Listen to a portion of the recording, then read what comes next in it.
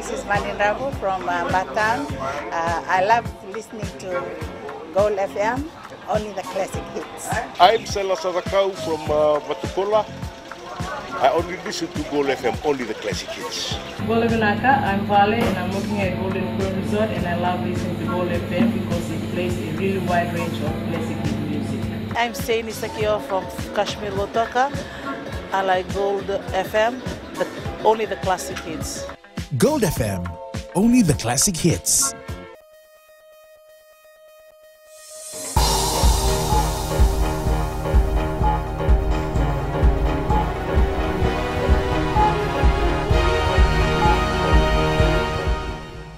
Good evening, I'm Jackie Spade. This is FBC News. Tonight, a Bar woman's body found in garbage bag after alleged murder. Man charged after found in possession of $46,000 worth of drugs. And Manohan building owner disputes claim, maintains building is still safe occupation.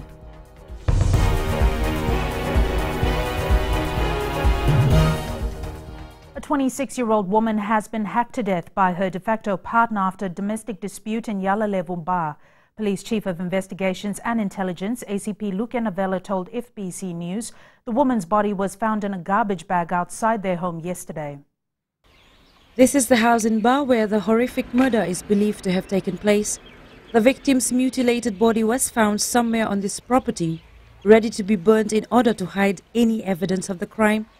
Police were alerted after the suspect, the de facto partner of the dead woman, called a friend, allegedly asking him to help dispose of the victim's remains. Chief of Investigations and Intelligence ACP Luke Navella says the suspect had gone to the hospital to treat burns to his hand, allegedly sustained while trying to burn the victim's body. The alleged suspect is in police custody at the Bar Mission Hospital. ACP Navella says police are treating the case as murder and awaiting the post-mortem results. Police believe the murder could have occurred any time between Saturday and last night. The suspect is expected to be interrogated and charged tomorrow after he is released from hospital. Farzana Nisha, FBC News. A 48-year-old man of Navuso Nausori has been remanded in custody charged with unlawful possession of illicit drugs.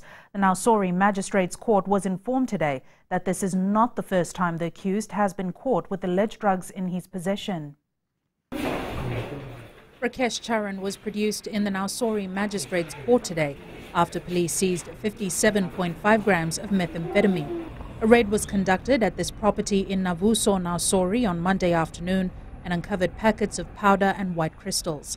Tests conducted have since confirmed the substances to be methamphetamine, with an estimated street value of $46,000.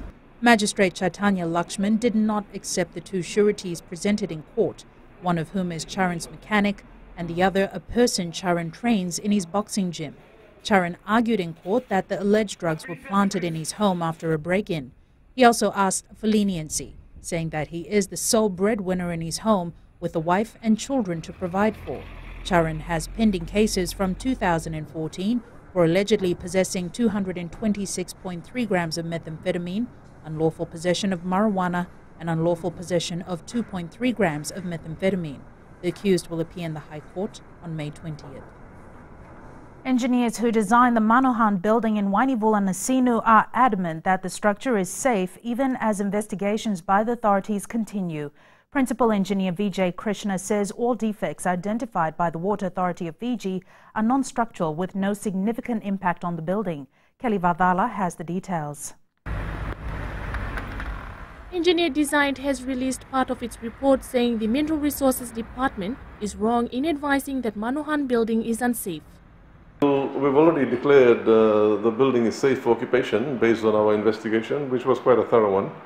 We've looked at a lot of all the issues, including the seismicity, the seismology of the thing, the geology of the site, the structural dynamics of the building, the structural adequacy under earthquake attack. So we've done a very comprehensive review. 2 weeks after the building was closed off, Vijay Krishna says the Water Authority's action to immediately evacuate and close the facility was based on poor, incomplete and unauthoritative structural advice. We see no issues with any structural problems or any evidence of any structural integrity issues with the building. We've addressed all the allegations of MRD and Water Authority of Fiji engineers, and we could not find any evidence to support them.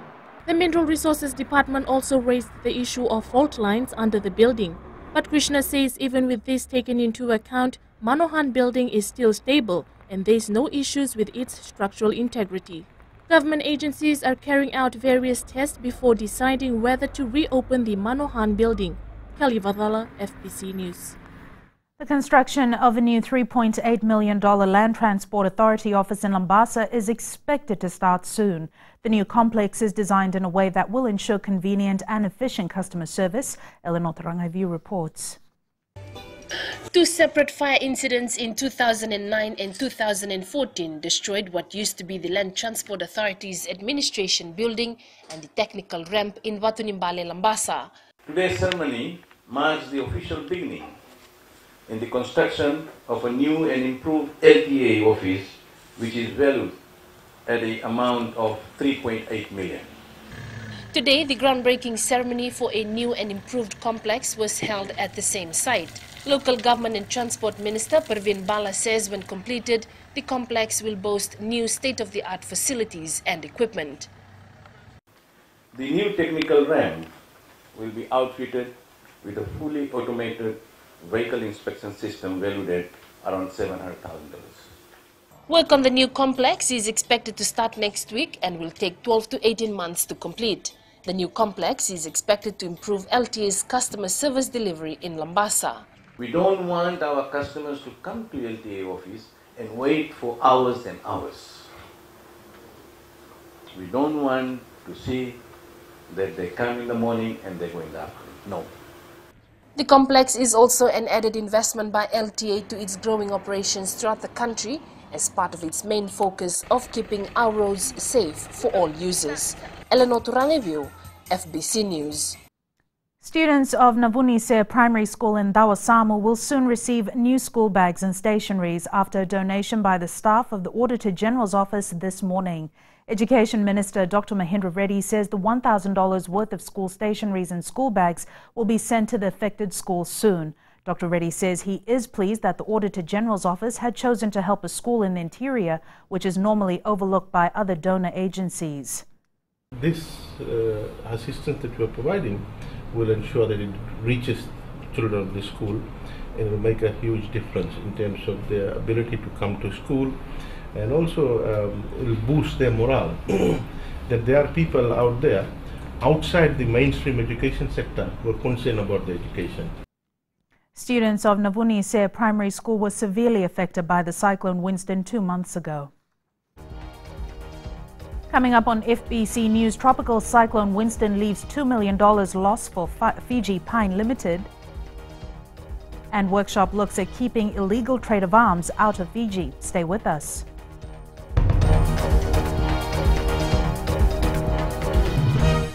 I'm Sarah, I'm from Tafwa, and I love listening to Today FM Rocks. My name is Freddy, I'm from Ganiatong. I listen to Mario on the traffic jam every afternoon. Hi, my name is Salah. I live in Asinu. Today FM rocks.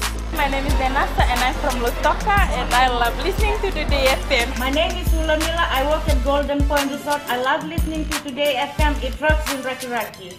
I'm Mary from Mandera. I love listening to Today FM. Today FM rocks. We love listening.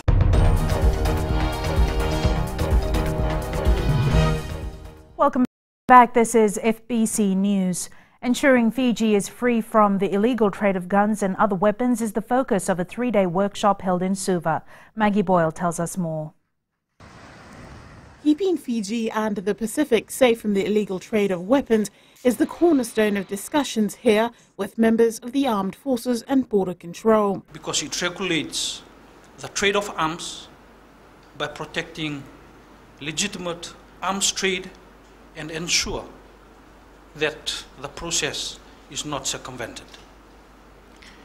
It will also improve national regulations on arms transfers with the view to strengthen bilateral and multilateral cooperation amongst UN member states. Permanent Secretary for Defence Osea Thawari says these talks will be imperative when strengthening existing national legislation. Representing 19 civil society organisations in the region, the Pacific Small Arms Action Group is co-facilitating the workshop. Two important frameworks that we're bringing here is the UN Programme of Action on Small Arms and Light Weapons, which is essentially how to improve stockpiling, marking and tracing of weaponry. And then we're also here to talk more about the Arms Trade Treaty and whether that's beneficial for Fiji to sign on. And it's really important to have the involvement of the defence, the police, the customs, because they're the agencies that are actually going to be implementing it should Fiji sign on. And the Pacific, Tuvalu, Samoa, New Zealand and Australia are the only countries to have ratified the UN Arms Trade Treaty. Maggie Boyle, FBC News. Fiji Pine Limited says it has recorded $2 million worth of losses after Tropical Cyclone Winston. Executive Chair Faiz Khan is hopeful they can recover through wood chips and logging mature trees that were felled during the cyclone. Madhyam Bolaitamana with this report. It does probably, The man at the helm of Fiji Pine's success is confident that despite heavy losses, the company will come through with minimum impact. Most of the plantations that were actually damaged, where the trees snapped, these were mature plantations. So we have it in our plan for 2016 to harvest these plantations and process them either into timber or wood chip. So that's the way we will minimize the losses as much as we can. Khan says damages to younger trees and seedlings covers about 300 hectares of the plantation. The last few months has seen the recovery works roll out to full throttle. About 5 years old, so it had actually slanted due to the heavy winds. So we had to go through quite a tedious exercise to prop them up. And to prop the plantations up, you have to individually prop up each tree. So, that exercise finished only last month. Conducive wet weather systems experienced over the past few weeks has also been a good time to resume replanting. For a good period of about 15 years or so, there was very little or no planting done. And that damages your cycle in which you want your forest to be sustainable. So we have a lot of catching up to do. Despite the crippling blow issued by Winston, Khan says the future still remains bright for the company. Madhyam Bolaitamana, FBC News. Understanding the great need for value adding to the tourism industry, a resort in the picturesque Mamanuwa Group celebrated its third year of existence by giving back to its most important resource, its workers. This comes as the industry works together in propping Fiji as a prime destination in the region. Madhyam Bolaitamana again with this report. Tropical Island Resort is a luxurious couples getaway nestled among the heavyweights of its niche market on Malolo Island. We go to Europe, we go to Asia, we also go out to Australia and New Zealand. The market's tough. It's not just tough within Fiji, it's tough internationally as well. Like I said earlier, it's a lot cheaper to go to Bali. There are a lot of cheaper destinations. So the onus is on us to deliver value. Celebrating its third year of existence, the management of the resort says giving back to the reason their guests returned to the island was on the top of the cards. They come back for the staff. But what we deliver here in Fiji, in Fijian hospitality, and what we seem to be doing pretty well here at Tropica is the genuine care and hospitality that we show our guests. And like I said, that just comes from being Fijian. With Fiji starting to establish itself as a prime destination in the region, the Fijian experience will always be the selling point properties like Tropica will harness to keep the influx of visitors coming to our shores hitting record numbers. Madhyam Bolaitamana, FBC News. Fijians may be able to travel visa-free to 22 European countries from next year. European Union's head of delegation for the Pacific, Ambassador Andrew Jacobs, says opening up their borders is an important step towards deepening their Pacific relationship. The European Union earlier this month extended their visa-free travel to 7 Pacific countries, namely Kiribati, Palau, Samoa, the Solomon Islands, Tonga, Tuvalu and Vanuatu. We have recently signed visa waiver agreements with most Pacific countries. which will mean that citizens of these countries will be able to visit the European Union member states, which are members of the Schengen Agreement, which means nearly all of them, without having to apply for a visa if they're going for a short time. Jacob says there are plans to include the two bigger Melanesian countries from next year. Fiji and Papua New Guinea are not so far signatories to this agreement. We're working on that. That will come sometime in the future. Our colleagues in Brussels who are working on migration and visa issues rather have their hands full at the moment with the migration challenges in Europe. But our intention also is to extend this visa waiver scheme to Fiji in due course. The short-term travel is for a period of up to 90 days and covers all visa categories with the exception of work in the EU. Maggie Boyle, FBC News. The country's largest public park and its facilities is slowly taking shape. FBC News visited Albert Park this week and development work is in its final stage. The ground itself is in top condition and the biggest improvement is the new grandstand with the seating capacity of 1,000 people, corporate lounges and VIP rooms. And Jamie is here now with the latest in sports. Thank you, Jackie, and good evening. Coming up in sports tonight, Fiji Sevens team arrive in France for Paris Sevens. And more matches scheduled for Fiji residents. This and more coming up.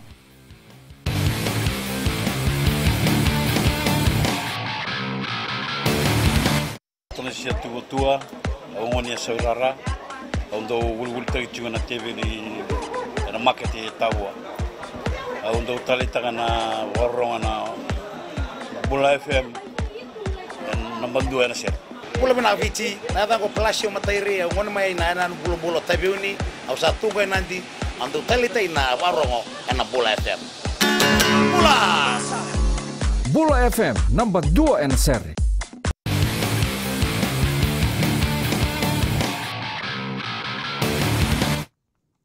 A cup final win in the Paris Sevens this weekend will more or less seal the World 7 Series title for the Vodafone Fiji side. Fiji leads the points table by 8 points, and a win in France by the Ben Ryan coach side will create at the least an 11-point gap between them and current number 2 South Africa. So if Fiji does win in Paris, they will only need to qualify for the cup quarterfinals of the London Sevens next week to defend the series title. Fiji is pooled with Wales, Samoa and Scotland in France at the Paris Sevens, and you can watch the tournament live on Fbctv this weekend. A busy international season lies ahead for the Fiji Residents Rugby League side. Fiji National Rugby League today announced the schedule of matches that local-based players will feature in against overseas teams. Talent Dadakadaka reports. Fiji National Rugby League has announced 7 matches for the Fiji Residents side this year. For player improvement, we will need a lot of international matches. We cannot be benchmarking within ourselves. So that is why we are trying to get as much teams from overseas to play our residents. This year we have about 6 international matches. The residents will take on Australia's Country League, New South Wales, Tonga, Australian 13 and Junior Lions from England sides at home. However, finding a venue for these matches is up in the air. I know that there will be 3 weeks of matches played by the PNC. So we are trying to get the best facility, as I've already mentioned, so that we can accommodate the 2 New South Wales Cup and also build, the profile of our facility here in Suba. With local-based winger Edward Tengune Madhawa scoring a hat-trick of tries for the Fiji Mbati side against Papua New Guinea last week, FNRL believes there is more talent to be unearthed from the upcoming matches. Seeing the quality of our players locally, we can compete with the best in the world, given the right atmosphere, given the right training. It's a major plus for local players to uplift their performance to match or better their overseas counterparts, thus pushing for selection in the Fiji Bati side and hopefully secure an overseas contract. Talendo Dakadaka, FBC Sports. And Charlie joins us live now with more on FNRL's plans behind these upcoming matches. Charlie. Yes, Jamie, this opens the pathway for local players to prove their worth. The FNRL has scheduled these matches to allow the local players to push for selection in the Fiji Mbati side to the Rugby League World Cup in Australia and New Zealand next year. This opens up the pathway for local players to push to prove their worth on whether they have what it takes to make it into the international arena. Jamie. Nakachale. The Super Football side is facing some setbacks preparing for its Vodafone Premier League match against Nandi, but is trying its best to get things back to normal as soon as possible ahead of the crucial game. The Super Nandi matchup this Sunday could turn out to be a deciding factor for this year's VPL winner. Rohit Deo tells us more. The Super Football side has been training without 8 regular players. Coach Gurjit Singh is hopeful of getting them back on the field before facing off against Nandi. We have started training. I think it's very important. Nandi has already played a game. We had a big layoff, but hopefully we do better in this game and try to get all the boys together and build up the team. As you said about the under 23, I know they might be tired and all those things. We have to give them some recovery session. Hopefully they turn up so that we can design something for them. Super finished runners-up to Nandi in last year's competition, and Singh knows the match against the Jet-Setters will be crucial. The teams are undefeated, and Nandi had done quite well last week against Lotoka. They played after a long time, but they did well against a motivated Lotoka team. So it will be a tough encounter. The match kicks off at 1 p.m. at Nosori's Ratu Kambau Park, after which Trevor plays Nandronga at 3 p.m. at the same venue. Rohit Deo, FBC Sports. Vodafone Fiji Under-23 football coach Frank Farina says his players are not unfit. While the majority of the 18 goals his team conceded in the recent Brazil tour were in the second half, Farina says this was an issue of maintaining possession and not fitness. No, I think the players, they're fit, but like I said, football's a funny game, you know. It's a round ball, and when you have the ball, you can play. If you don't have the ball, you're chasing. So fitness is one thing, but if you're not going to be able to keep the ball, doesn't matter how fit you are, you'll concede goals. Meanwhile, 11 players from the Under-23 side will join the senior team in preparations for the Oceania Nations Cup.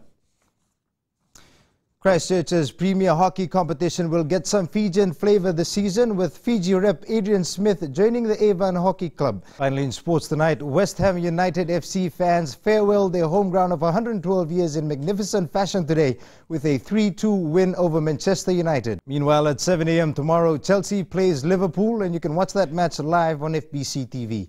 That's it from Sports Tonight. Good evening.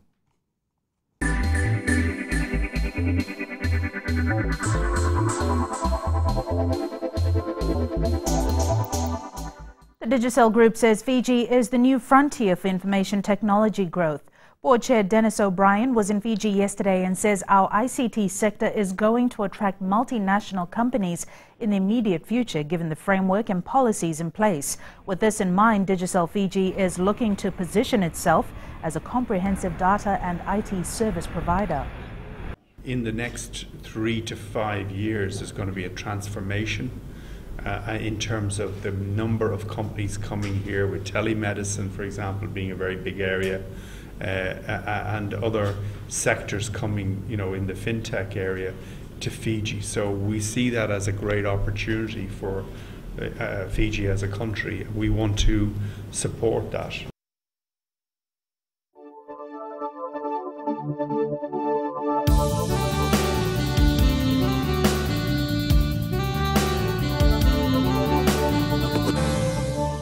Generally fine weather prevailed over most parts of the country today. A trough of low pressure remains slow-moving over the Solomon Islands and extends southeastwards over Tuvalu, Samoa and northern Cooks. Looking at the temperatures, in Nandi, Lautoka, Ba and Lambasa soared to 31 degrees. Savu was on 29 and Suva was slightly cooler on 28 degrees. Tomorrow's forecast is cloudy periods with some showers over the interior and eastern parts of the larger islands. Elsewhere, isolated afternoon or evening showers, moderate seas. And the further outlook, brief showers are to be expected. Recapping the main stories for tonight. A woman's mutilated body has been found in a garbage bag in Ba, with the de facto partner identified as the main suspect. Now, Nausori man charged with illegal drug possession after police seize methamphetamines from his home. And Manohan Building Engineers disputes claims and maintains that the building is safe for occupation. For these stories and others, you can tune in daily to our sister radio station Gold FM. On to this week's poll question, and we are asking, Do you support government's move to remove all credit history stored by Data Bureau? To answer, visit our FBC website. Send us newsworthy pictures and videos on email citizenseyes@fbc.com.fj or share it with us via Facebook page FBC News. And if you're on Twitter, follow and tweet us your news tips at FBC_news or simply hashtag FBC News. You've been watching FBC News. I'm Jackie Spate. Good night.